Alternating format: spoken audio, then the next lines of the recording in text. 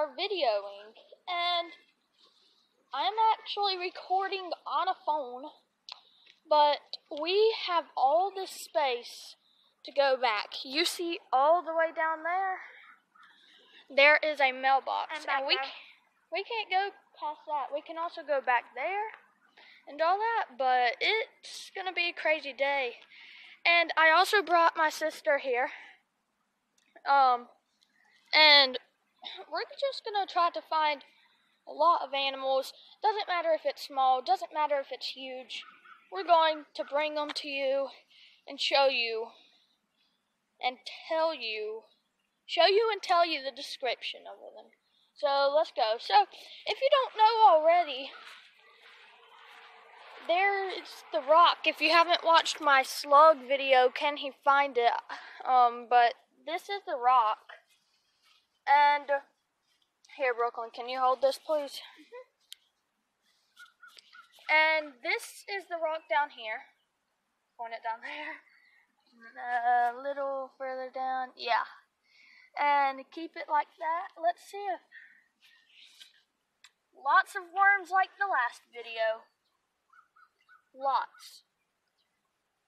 I still don't see a slug. So let's carefully put that back. But oh, sorry. We also didn't check down here last time. So let's do that. I can't really see, but is there anything down there? I'm gonna be mad if there is whenever I go back and look at this video. So we're walking, and we're just gonna try to find animals.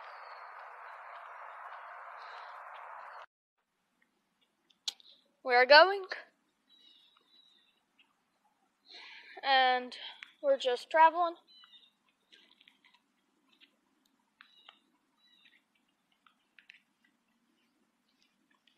I'll get back to you whenever we find something interesting. So we're actually traveling back now. Muddy water. I bet you there's some stuff down there in that muddy water.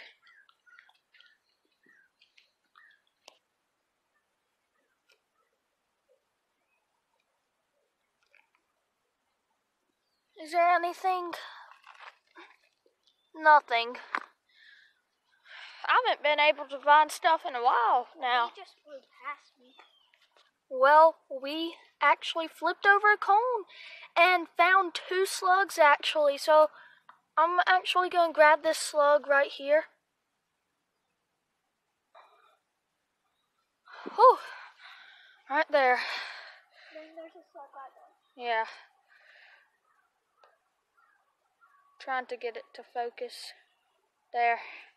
Let's walk back. Whew. Slugs are slow.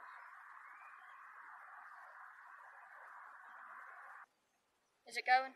Okay. Well, as you know in my last video, I was trying to find a slug, but I didn't find one. And just traveling over there, I found a cone, and I was like, hey, I found a black widow under a cone one time. A lot of bugs live there. There's actually a lot more stuff, such as beetles and even little baby flies. But one thing that I found so cool about flipping over that cone, I found 2 slugs. And Brooklyn was afraid to hold the other one. So, let's go.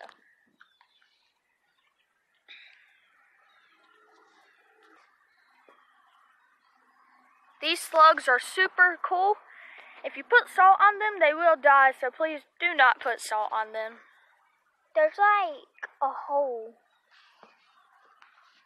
There is? Yeah. Right there. Let me focus in where? It's on this side. Oh, yeah, there is a hole. I actually don't know what that is. It closes up and it reopens. That is so weird. See? Yeah. That is so cool. What is that from? Is that like it breathes or something? This is so cool. Ew. All that mucus.